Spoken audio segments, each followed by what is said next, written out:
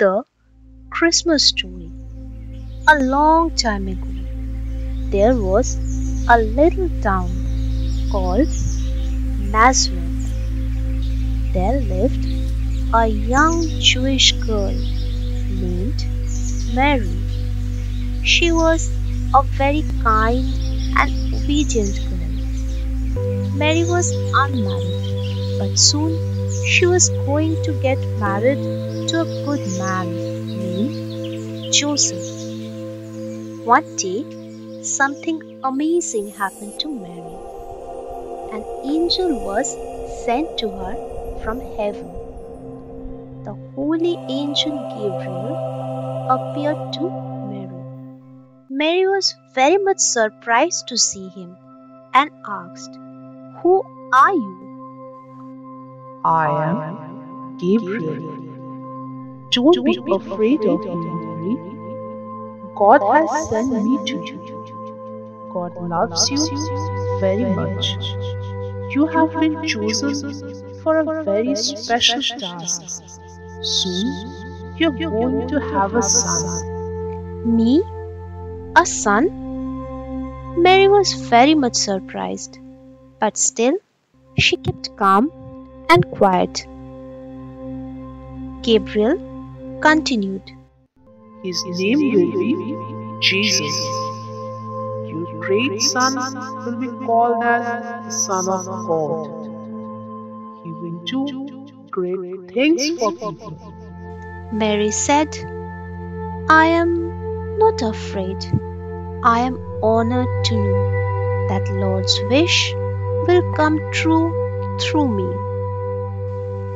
The very next day, Mary told everything to Joseph, and then they got married. Just near the time Mary was going to have her baby, the Roman Emperor sent his soldiers to announce a new law. Now listen, everyone. The Emperor Augustus has ordered census, and he wants every citizen of the country to be counted and documented. Now all of you need to go back to your home city to get counted. So Mary and Joseph made their way to Bethlehem because that is where Joseph was actually from. In those days, no means of transport was available. Somehow Joseph arranged a small donkey. Mary sat on it and Joseph walked behind them. They walked for many days through the desert. It was a long and difficult journey. At last, they reached Bethlehem, but they could not find any place for themselves there because the city was overcrowded and all the inns were full.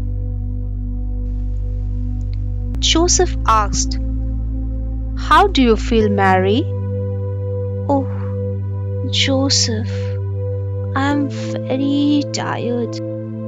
But don't worry, I am sure God has some special place for us." Both Joseph and Mary was very tired and didn't know what to do, where to go. Joseph said, "Oh God, please help us." At last, they found a special place for themselves. It was not a palace nor a castle, but a humble small stable. The stable was full of fresh hay. Joseph said, "Let me make a comfortable bed for you, Mary, with some fresh hay." That night, Jesus was born. They filled a manger with some fresh hay and made a comfortable bed for the newborn. It was a wonderful night. A bright star appeared in the sky just after the birth of Jesus. Nearby, some shepherds were watching their sheep. Suddenly, an angel appeared to them.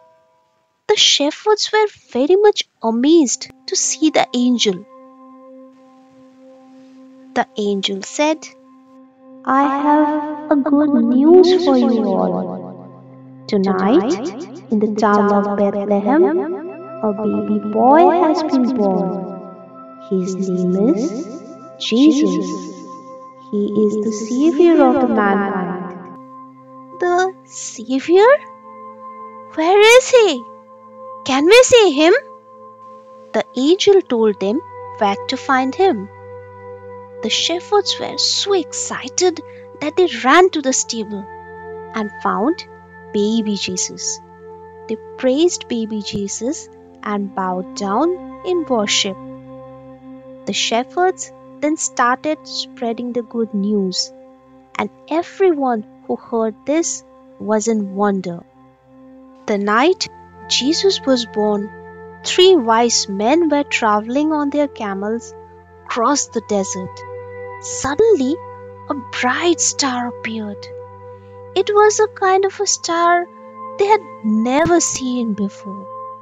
The wise men were fully aware of the significance of the star. They were overjoyed because they understood that Son of God had been born. The wise men followed the star for several days and found baby Jesus.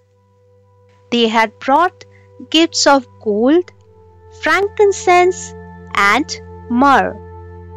These were very valuable gifts and only given to kings.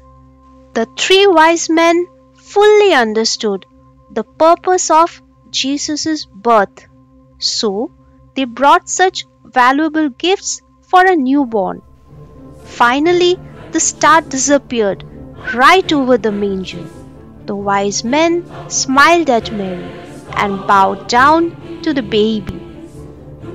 They were surprised to find the Savior of the mankind lying in a manger in a humble small stable.